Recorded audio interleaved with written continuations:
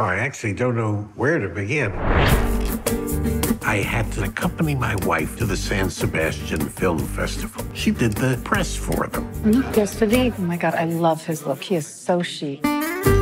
I only went because I couldn't shake the suspicion that she had a little crush on this movie director. Well, we put in quite a day today, huh? You did. You were unbelievable. I can't say I wasn't a little uncomfortable about Sue spending all day with Philippe. I ran into Sue this morning. At first, I thought I was interrupting something until I realized it was your wife. Since coming here, my mind started playing tricks on me. Now I'm beginning to question everything, what I want, who I am. Who in the world am I? Philippe happens to be a fabulous bongo player. Isn't that exciting, Mort? Not since Neil Armstrong walked onto the moon.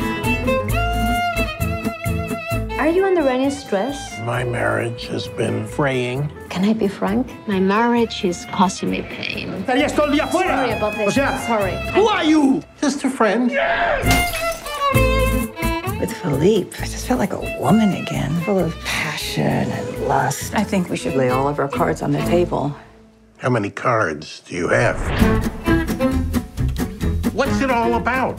Is this everything that there is, or is there more? The answers are not always what you want to hear. My shrink says I'm attracted to women who will hurt me. Have you been sleeping with Philippe? Never. Except once. Well, twice. It's been a very enlightening experience. I've had a chance to look at my life over the last few weeks, and I realize I've made a lot of bad decisions.